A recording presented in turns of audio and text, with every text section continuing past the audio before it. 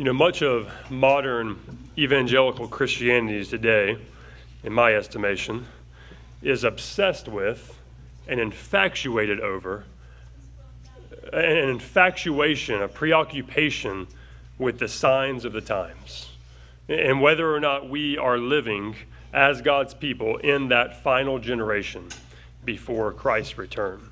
I don't think it'll take very long for you to see that. Just go peruse a Christian bookstore.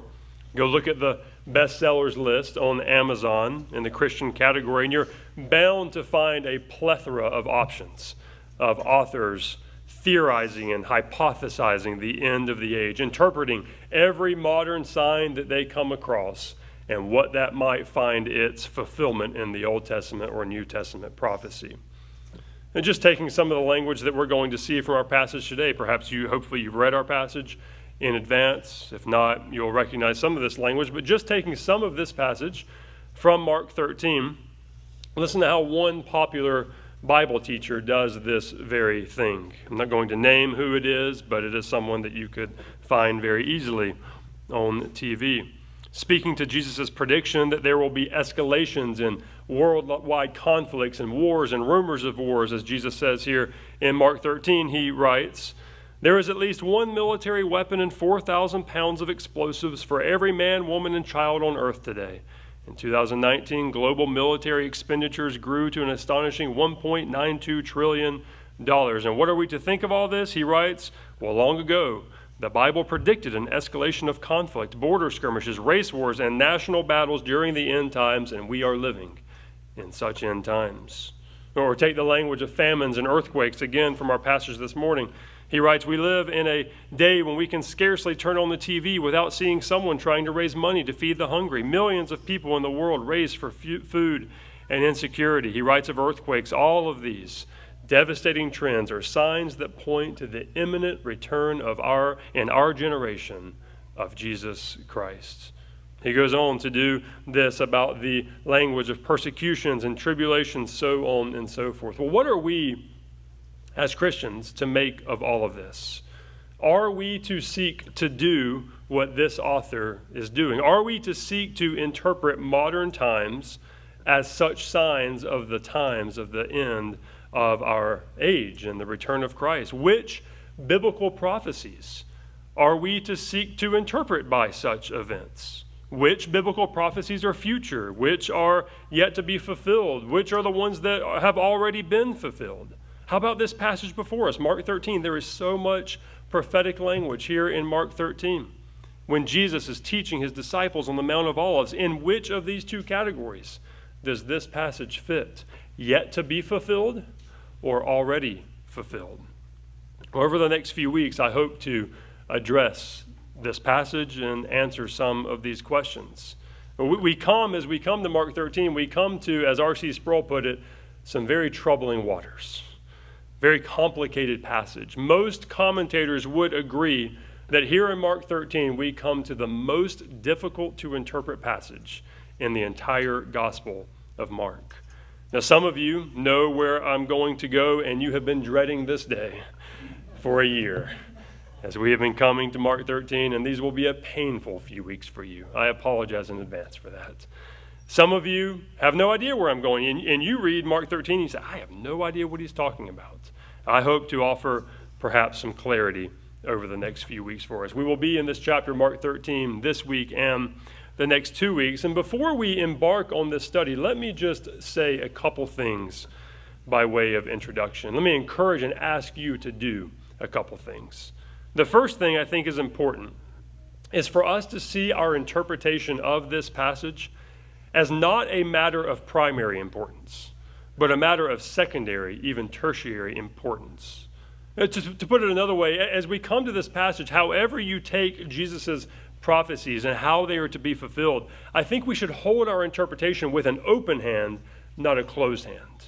That is, we should be able and willing as brothers and sisters in Christ to agree to disagree on this issue and not forsake our common bond in our union of Christ and on the essential doctrines of theology.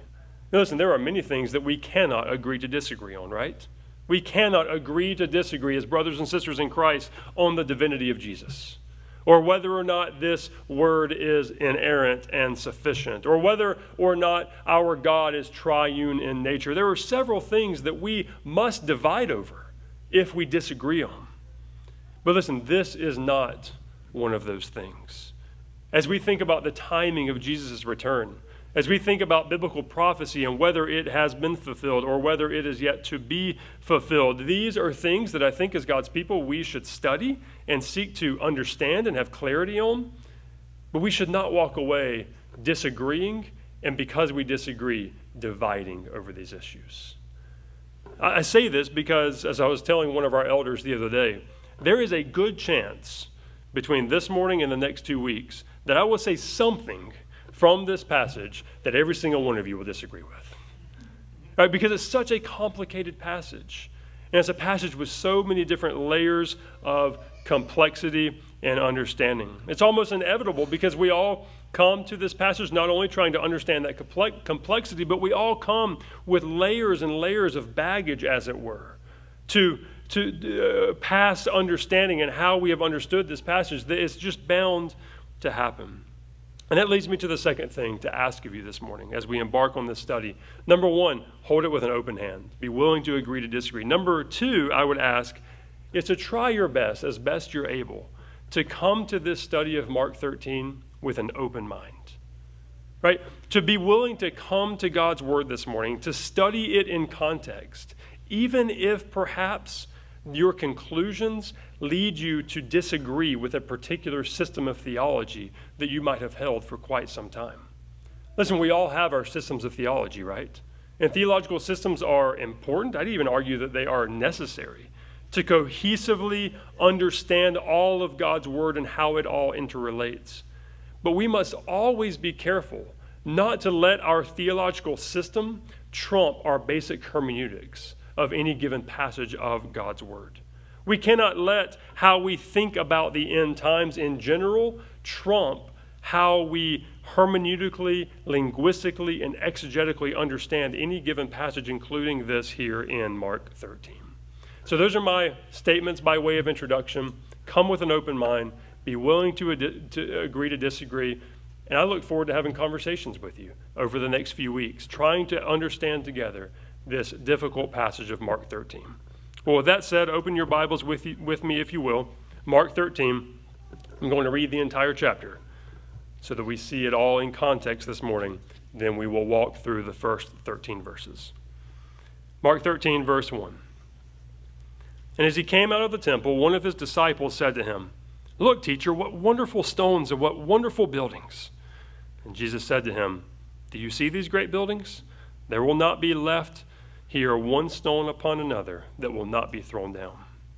And as he sat on the Mount of Olives opposite the temple, Peter and James and John and Andrew asked him privately, "Tell us, when will these things be? And what will be the sign when all these things are about to be accomplished?" And Jesus began to say to them, "See that no one leads you astray. Many will come in my name, saying, 'I am he,' and they will lead many astray. And when you hear of wars and rumors of wars, do not be alarmed. This must take place, but the end is not yet. For nation will rise against nation and kingdom against kingdom. There will be earthquakes in various places. There will be famines. These are but the beginning of the birth pains. But be on your guard, for they will deliver you over to councils, and you will be beaten in synagogues, and you will stand before governors and kings for my sake to bear witness before them. And the gospel must first be proclaimed to all nations. And when they bring you to trial and deliver you over, do not be anxious beforehand what you are to say, but say whatever is given you in that hour. For it is not you who speak, but the Holy Spirit.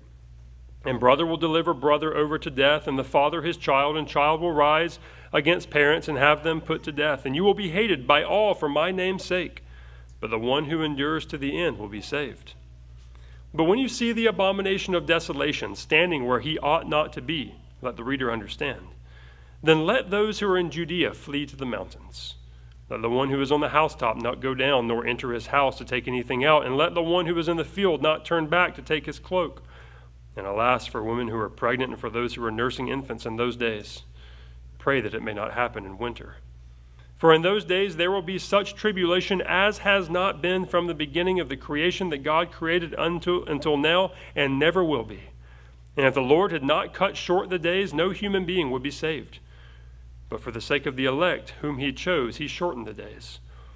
And then if anyone says to you, look, here is the Christ, or look, there he is, do not believe it. For false Christs and false prophets will arise and perform signs and wonders to lead you astray, if possible, the elect. But be on guard, I have told you all things beforehand. But in those days, after the tribulation, the sun will be darkened, and the moon will not give its light, and the stars will be falling from heaven, and the powers in the heavens will be shaken, and then they will see the Son of Man coming in clouds with great power and glory. And then he will send out the angels and gather his elect from the four winds, from the ends of the earth to the ends of heaven. From the fig tree learn its lesson. As soon as its branch becomes tender and puts out its leaves, you know that the summer is near. So also, when you see these things take place, you know that he is near at the very gates. Truly I say to you, this generation will not pass away until all these things take place. Heaven and earth will pass away, but my words will not pass away. But concerning that day or that hour, no one knows, not even the angels in heaven nor the Son, but only the Father.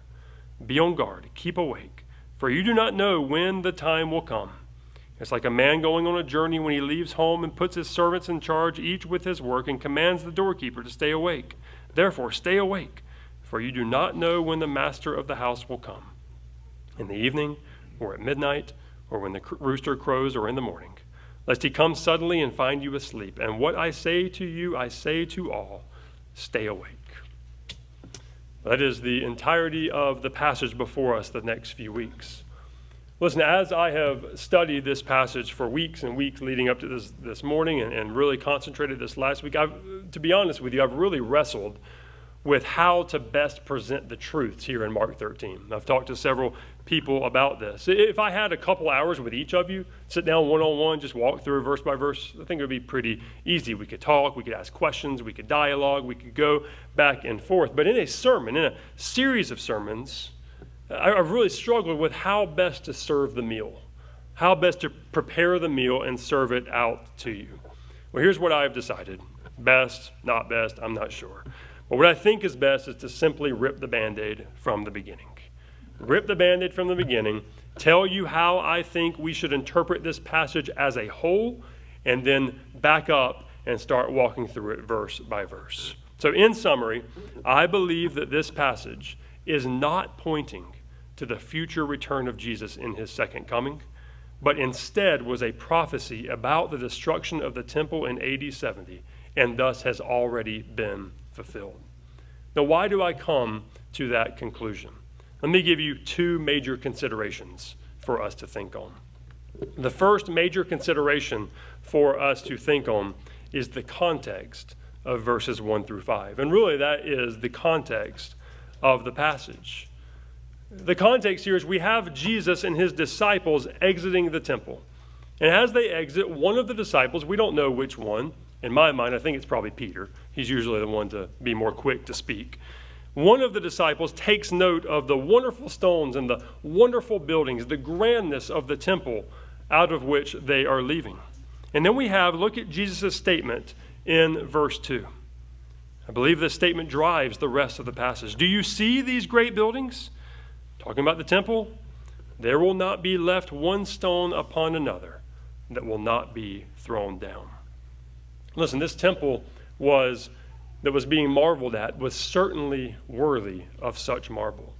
This temple, this was not the temple of Solomon that he built in the 10th century. Remember that temple was destroyed in 587 when the Babylonians came in and conquered Jerusalem. Rather, this was the temple that was rebuilt after that destruction. It's the one that Herod the Great began to remodel. It was thus known as Herod's temple. This was a temple, this was a complex that covered 35 acres. Just think about the vastness of that, 35 acres. It was one of the great wonders of the Roman world. The sanctuary stood 150 feet tall, as did the temple wall surrounding it. The columns that held up the portico were so large that 3 grown men putting their arms hand to hand could barely circle around the column. That's how grand and large it was. The ancient historian Josephus tells us that some of the stones that made up this temple, they were 60 feet long, 11 feet high, and 8 feet deep, with each stone weighing more than 1,000,000 pounds. Other historians talk about this temple and say it looks like a mountain of marble covered in gold. So you see, this temple complex was architecturally stunning, and it must have looked like it was going to stand for thousands and thousands of years. There was nothing that could destroy this temple. There was nothing that could come against it. But now we have here in verse 2, Jesus says, he's prophesying, he says, one day there will be a time when not a single stone will be left on another. He's prophesying here in verse 2 the destruction of the temple. And then verse 3, they move across the way, as it were, opposite the temple to the Mount of Olives. This was a mountain that they would have stood about 150 foot above Jerusalem, looking down upon the temple. It would have been a grand view, dramatic view of the temple in question. And it's here, while they're at the Mount of Olives, after they've received the prophecy from Jesus in verse 2, it's here in verse 4 that these 4 disciples that are with Jesus asks him this question. Tell us, when will these things be, and what will be the sign of all of these things about to be accomplished? Listen, in its immediate context, what do the disciples have to be referring to here when asking this question? When will these things happen? What's going to be the signs of these things taking place? It has to be the prophecy that Jesus just gave in verse 2, that being the destruction of the temple. They hear this prophecy that Jesus gives, and their immediate thought is, when is this going to happen, and how do I know it's about to happen? Well, what follows then, verse 5, I believe, all the way down through the end of the passage, is Jesus answering that very question. Jesus answering the when and the signs. So that's my first thing that leads to this conclusion, the immediate context. Jesus foretells the destruction of the temple. The disciples ask follow-up question about that prophecy, and then Jesus answers their question. The second major thing to consider, and I would say that this is actually the linchpin of understanding this entire passage, is the meaning of generation in verse 30. Indeed, I think this is the most important piece of the puzzle to see how we understand whether this is to be fulfilled prophecy or already fulfilled prophecy. Look there at verse 30. At the end of all of these signs that he gives, he tells them, truly I say to you, this generation will not pass away, that is, die. This generation will not pass away until all these things take place. Notice here that both the disciples' question and Jesus' answer includes these words, these things. The question, what will be a sign of these things? When will these things happen? Verse 30, this generation will not pass away until these things take place. A crucial question for us, before we even talk about generation, is what is meant here by Jesus when he says these things? Well, my goal over the next couple of weeks is to show you why I am convinced that they are talking about the same thing. The prophecy that Jesus gave concerning the temple is the same thing Jesus is referring to here in verse 30. But the major question for us is, what does Jesus mean when he says, this generation will not pass away until these things take place? Let me give you 3 options that are very common. Option number 1, you could say, well, Jesus meant this generation to whom he was talking, people living right now, this generation will not die, and then he was right. So he was saying all of these things are going to happen before all of you die. Okay, that's option number 1. Option number 2 is he was also saying that all of these things are going to happen before you die, but he was wrong because they didn't actually happen. Option number 3 is that Jesus actually means something different than the normal usage of the word generation and actually means something along the lines of the Jewish race or those who believe the gospel, rather than a physical generation of those living. Let me very quickly just walk through those in reverse order. I walk through them in reverse order because I think that latter position is the most common position among believers today. So option number one, Jesus means something different by this word generation. This specific Greek word that Mark uses in recounting Jesus' words is this word geneia. It's a word that normally means generation. It's a word that normally means those living within a particular time during a particular season. There is no linguistic or biblical justification, I do not believe, for arguing that generation here does not mean generation, but actually means race. That is how many interpret it. And they say what Jesus is actually saying here is not that these things are going to happen during these next 30, 40 years, but what Jesus is saying is that the Jewish race will not die out until all these things take place. Well, listen, if that is how you understand this verse, and if that is how you have understood this verse, here's a challenge that I want to offer you, and this is in all sincerity challenge for you to go home this next week and to look up every single time this Greek word geneia is used in the New Testament. Look up in your concordance and see if any other time other than, as you argue in Mark 13, if any other time that word means race rather than generation. Just in the Gospels, this word is, I know you're not going to be able to write all these down, but this word is used in Matthew 1:17, 11:16, 12:39, 41, 42, 45, 16:13, 17:17, 23, 36, 24, 34. I'll stop there at Matthew. There's that many in each Gospel, Mark, Luke, and John. Just go look them up.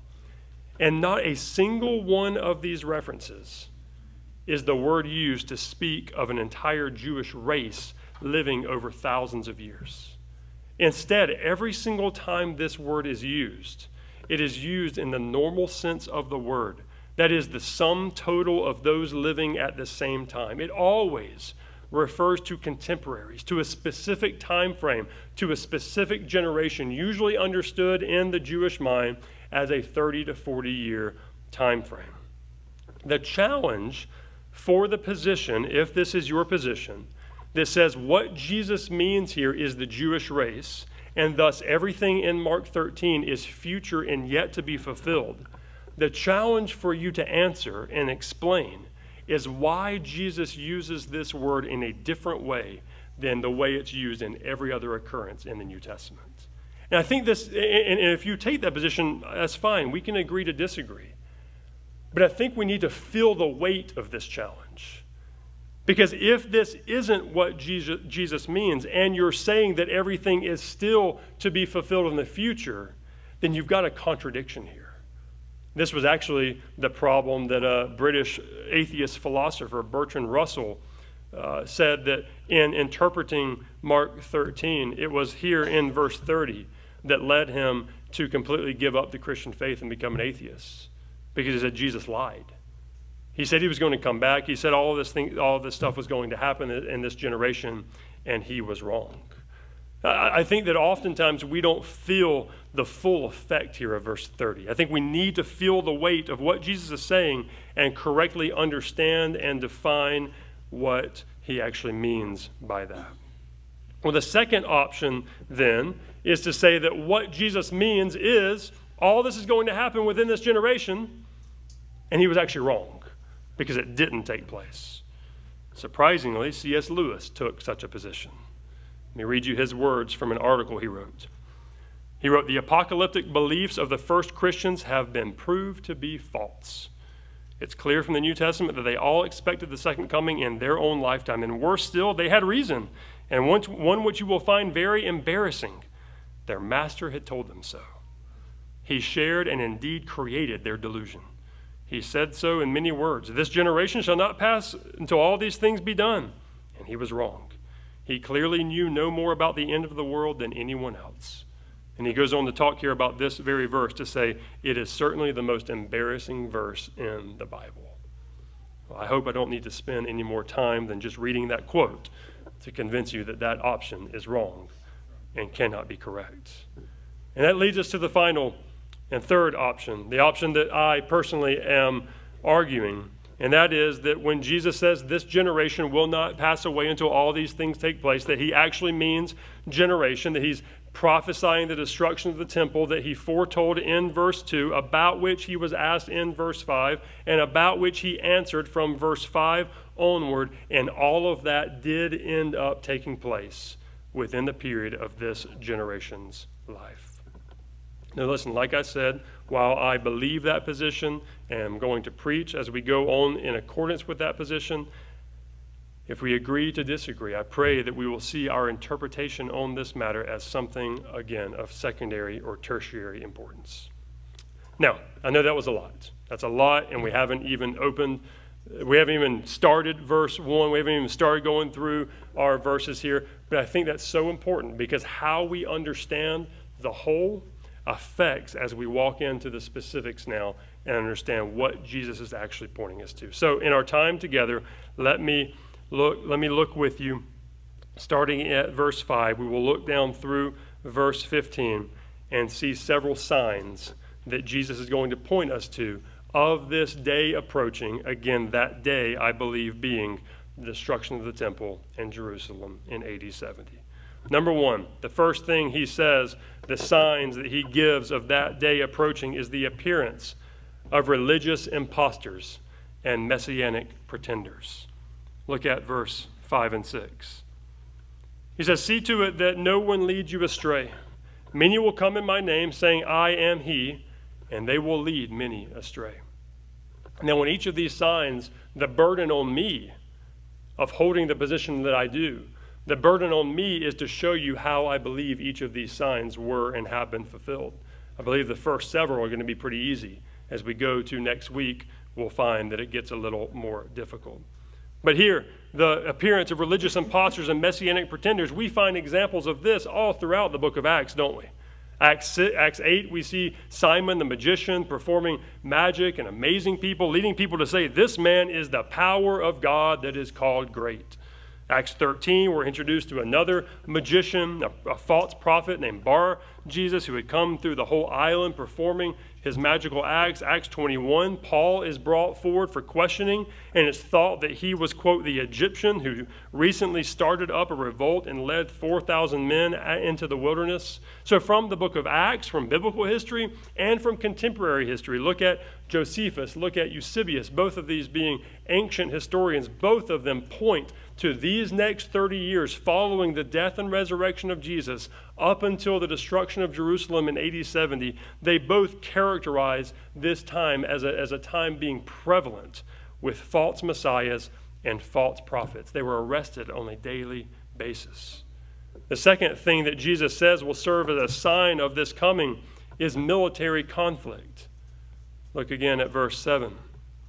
"When you hear of wars and rumors of wars, do not be alarmed. This must take place, but the end is not yet." Listen, I'm sure you're like me. I cannot even begin to tell you the number of times I have heard this verse here in Mark 13, verse 7, referenced in light of current events to tell me that Jesus is coming again soon. Russia invades Ukraine, wars and rumors of wars. U.S. at war with Iraq and Afghanistan, wars and rumors of wars. On and on you could go throughout history. The Korean War, Vietnam War, World War II, World War I. In each generation, you have those who interpret this chapter differently than I do, and they point to the current military conflicts going on that we hear about constantly on cable news, and they point us to this is proof that wars and rumors of wars are happening, and thus the end must be near. But again, I don't think that Jesus is pointing here to a time in our day. But he's pointing this generation, these disciples, to something that's going to take place in their lifetime. And again, we find sure fulfillment of this during this period. This time between the death of Jesus in AD 33 and the destruction of Jerusalem and the temple in AD 70 was a time of countless military conflicts. An uprising in Caesarea took 20,000 Jewish lives. Scythopolis, 13,000 were killed. Alexandria, 50,000 were killed. Damascus, 10,000 were killed. The Annals of Tacitus, which was a historical book written during this time that covers historically the events between AD 14 and AD 68, uses these 4 words to describe this period of history: a time of disturbances, commotions, insurrections, and wars. The disciples wanted signs to alert them that this destruction of the temple was near, and Jesus says, look for military conflict.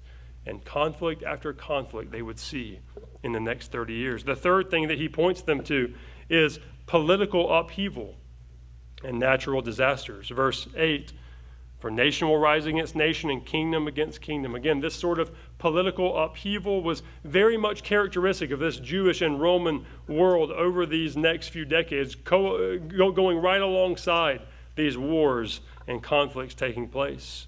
And then natural disasters, he said, will happen. There will be earthquakes in various places, and there will be famines. We have famines recorded for us throughout the book of Acts, Acts 11:28 being one of them. There were 3 famines that occurred during the reign of Claudius.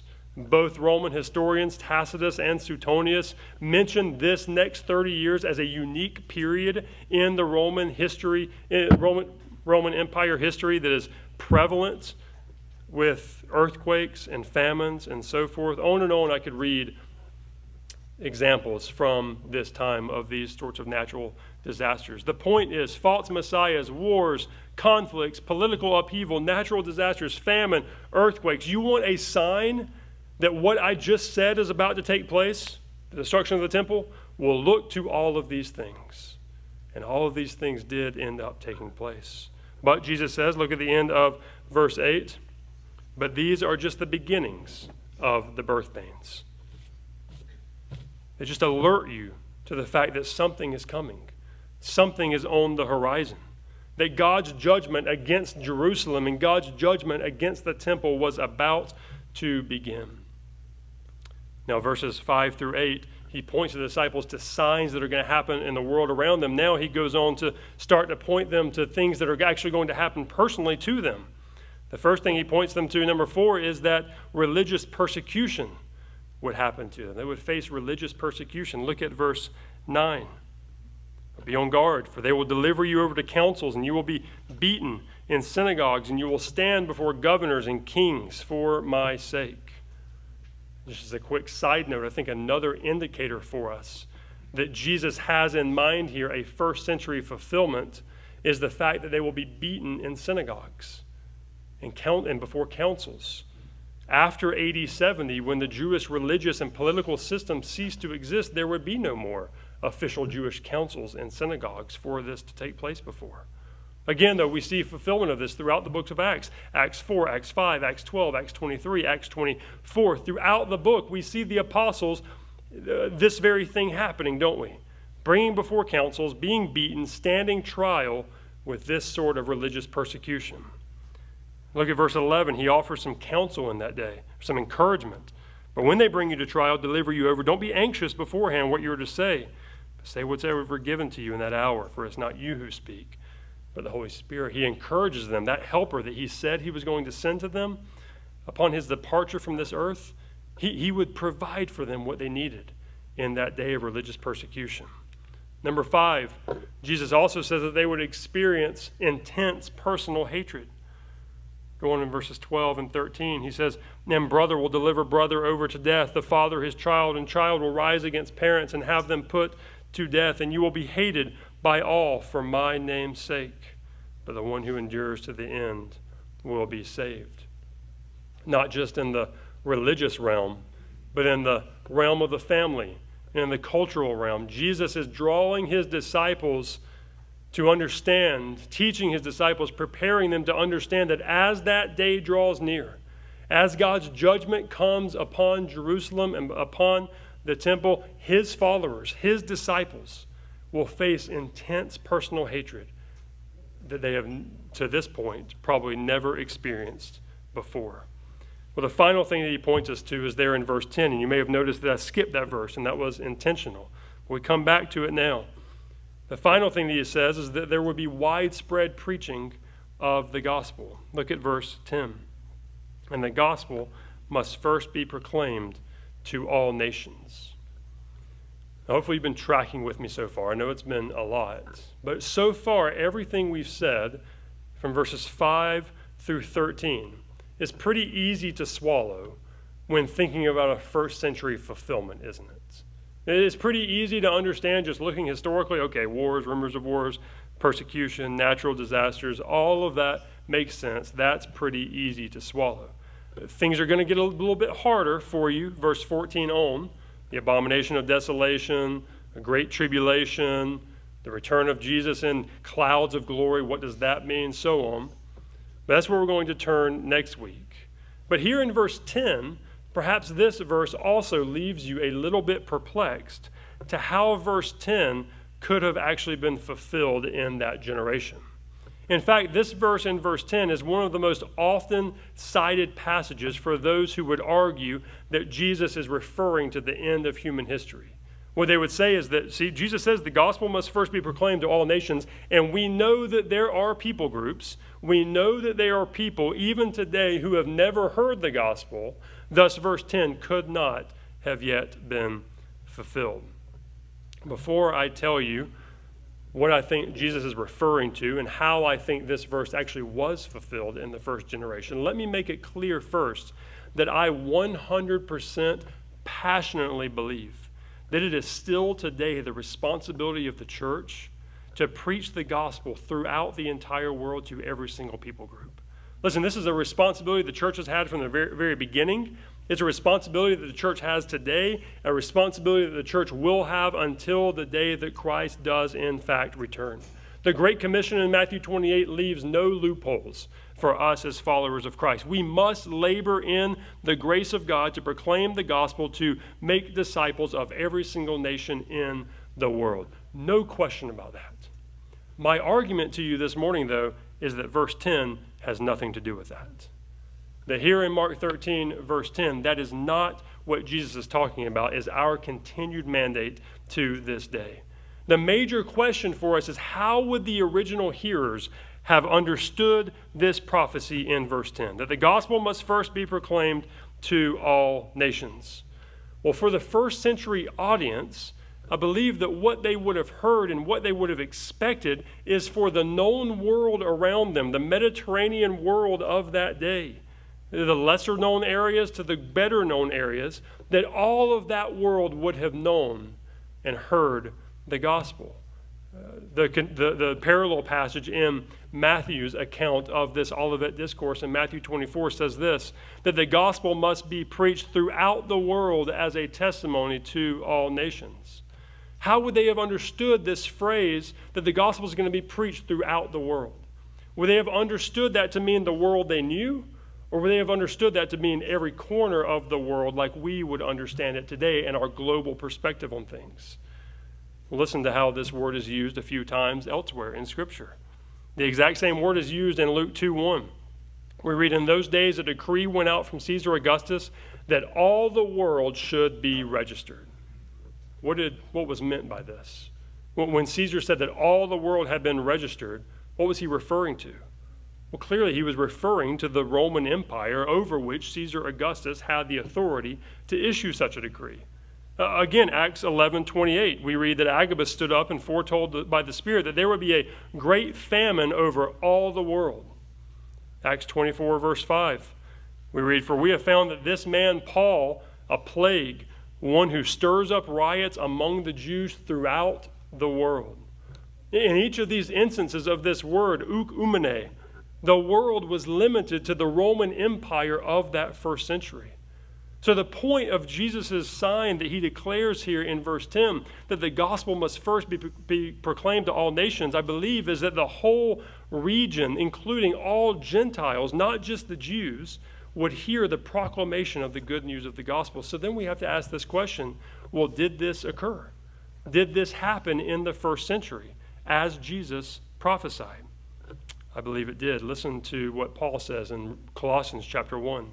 Verses 5 through 6, writing before AD 70, he writes this, Of this you have heard before in the word of truth, the gospel which has come to you, listen to this, as indeed in the whole world it is bearing fruit and growing. Similarly, Paul writes in Romans 1, verse 8, I thank my God through Jesus Christ for all of you because your faith is being proclaimed, listen, in all the world. Romans 10:8, lastly, speaking of this gospel proclamation, Paul writes that their voice has gone out to all the earth and their words to all the world. So as far as Jesus' prophecy is concerned here in verse 10, I believe his point is that following his resurrection, the gospel would be proclaimed outside the boundaries of Judea, such that the Gentile nations and the inhabited world known as the Roman Empire would hear the testimony of his redemptive work. And only after that took place, Jesus says, will the end of the city and the end of the temple occur. And I believe it did happen. That did happen for sure. Well, I think that's a good stopping point for us. We will pick up in verse 14 next week. We will look at the abomination of desolation, this great tribulation, the coming of the Son of Man with great power and glory. My challenge to you this week is to read those passages and consider, well, Zack says that all of these have already happened. How in the world could that be? And I hope, Lord willing, to come back next week and to show you how I believe those things were indeed fulfilled. Well, listen, as we close this morning, I just want to say from the outset, I know that is a lot. Right, but I believe that as faithful stewards of God's word and as faithful students of God's word, listen, there are times, aren't there, where we need to dive deep into the weeds, where we have to dive deep into the weeds. We have to dive deep into the complexities of God's word and the prophecies contained in it if we are going to know what his word is saying to us and how we are to respond to that word. And as we close our time together this morning in God's word, and as we prepare our hearts to come to this table this morning, no matter how confused you're leaving this morning, your head swirling, like, I have no idea what to make of all of this, or no matter how much clarity you may think you may have, I just want to remind you a few things that I hope we come face to face with from this passage, from this chapter, and then pray as we approach this table. The first thing that we're reminded from this passage is that, listen, Jesus is a true prophet. He prophesied that all of these things took place, and they did, or they will, depending on which way you interpret it. But he is no liar. He is no false prophet, like the passage that Steve read for us this morning from Deuteronomy. He is no false prophet. He is a true prophet. The second thing we should be reminded of is that Scripture is true and reliable. We can have confidence this morning that as we come to this word, that there's no question in our mind that Jesus might have been wrong. There's no question in our mind that maybe there's an error there. We can have confidence this morning that God's word is true and reliable. Two more. Number three, we should come face to face with this fact this morning that Jesus, as the spotless Lamb of God, who in just a couple days would offer his life up as a sacrificial substitute for his people, that this Jesus is better than and is a fulfillment of everything that the Old Testament pointed to and everything that prophecy pointed to. He was and is the better Adam, the better Moses, the better sacrifice, and in the context of Mark 13, listen, he is the better temple. And finally, we should be reminded this morning that this Jesus, who is higher and better than all of these things, who would come in judgment against the false religion of these Jews and the atrocities taking place in the temple in AD 70, that this same Jesus, just as he came in judgment against them, that he will come one day in judgment against us and our sin. That there is coming a day when Jesus will return. He will return physically. He will return finally to save his people from their sins and to judge his enemies fully and finally. What we celebrate this morning as we take these elements is the work that Jesus did to make us on the right side of that equation. The work that Jesus did to reconcile us with the Father. The work that Jesus did to atone us from our sin, to rescue us from this judgment, to reconcile us to both himself and to one another. Let's go to him in prayer now before we come to this table in celebration.